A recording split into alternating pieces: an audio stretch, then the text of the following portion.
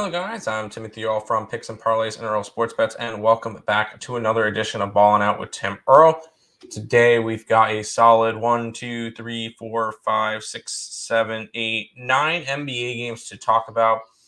Before we jump into all of that, if you guys want to know all the ones that are on the site, including my best bet, you guys can go ahead and check out the 1 week NBA pass for only $70, picksandparlays.net/Tim. I'm currently number 1 in the NBA on the site. Already cashed one of my bets today with the under in the Miami game. That one was nice and easy because Miami won the game and scored 100 points, which I said, hey, neither team would hit 100. One of them hit exactly 100. It works. And then my best bet of the day was the over in the Laker game, which is currently live lined around 226, 227.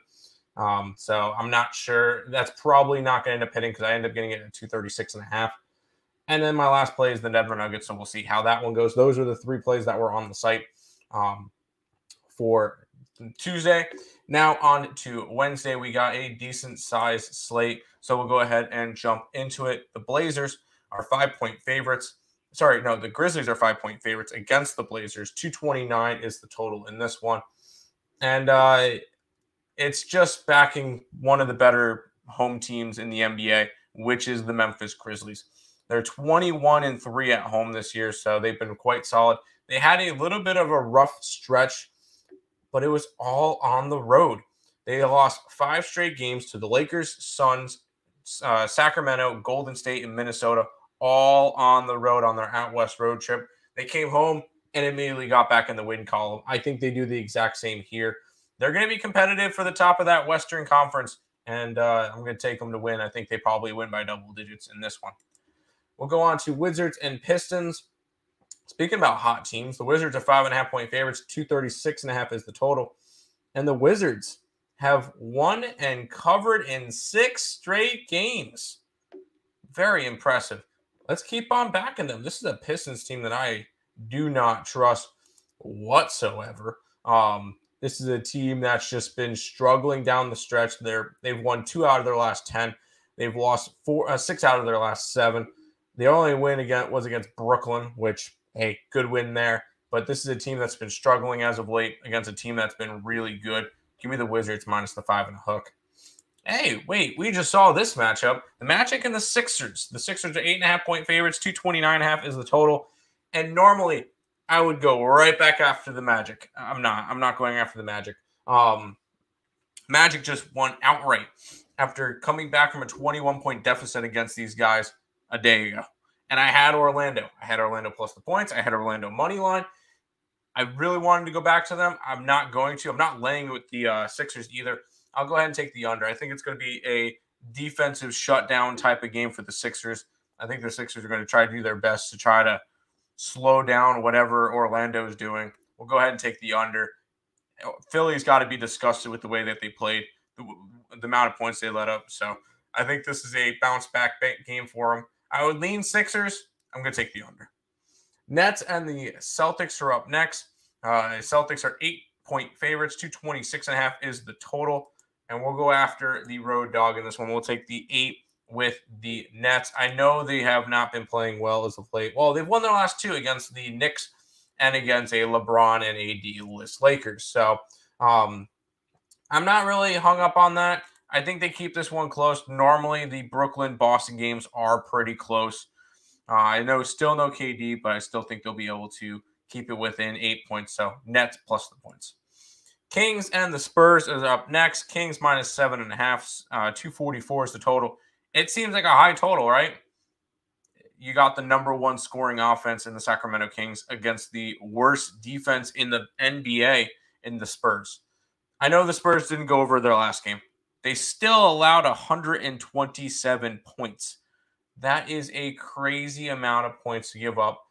And that was against the Wizards that are not the best offensive team.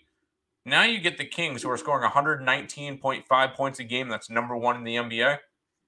Give me the over. I will continue to back the overs in Sacramento games. They are hitting at a crazy clip this year. Thunder and the Rockets are up next. Thunder are 6-point faves. 231.5 is the total. And I'm going to go over. This is a Thunder team Sorry, that has been absolutely shooting the lights out. 5th in scoring this year, 116.9 points a game. And they've been doing really, really well as of late. And they're going up against the Rockets, who are not a good defense at all. I think the Thunder will put up a lot of points. Obviously, I lean Thunder. I wasn't going to lay the points on the road like that unless I really thought it was good, like betting the Wizards the other day against the Spurs. I don't feel like it's a good spot for Oklahoma City to lay the points. I'm just going to go ahead and take the over in this game. My best bet is in this game between the Warriors and the T-Wolves. It's on a side. The Warriors are 2.5-point favorites. 239 is the total. I'll go under. This is just a Minnesota team that's been trending more towards the under lately. They've gone under in 4 straight, 5 out of their last 6. And the Warriors on the road are a team that doesn't score as much and is going to lean more towards the under. 240, 239.5 is just too high in this one.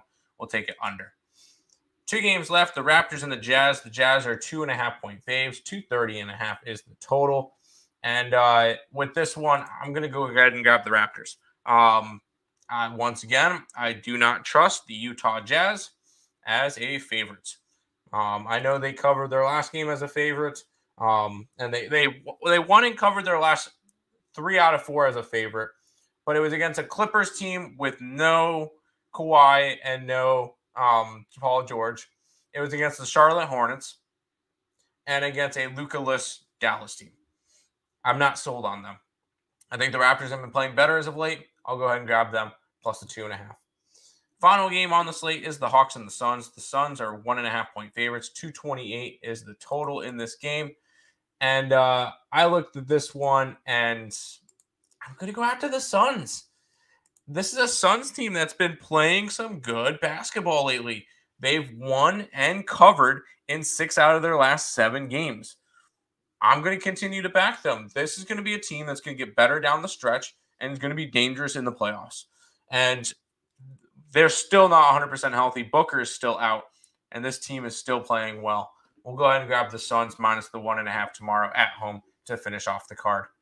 If you guys want to know all the ones that are on the site, because I do not bet all these, and the numbers are subject to change, I do not bet every single one of these games. That would be irresponsible to bet 9 games in a day or 9 plays on every single game. So all the ones that I do bet are on the website right here. And that's going to pretty much wrap it up for this one. If you guys are new to the channel, like, comment, subscribe, and share. And until next time, let's make some money. Let's cash some bets in the NBA. Good luck, guys.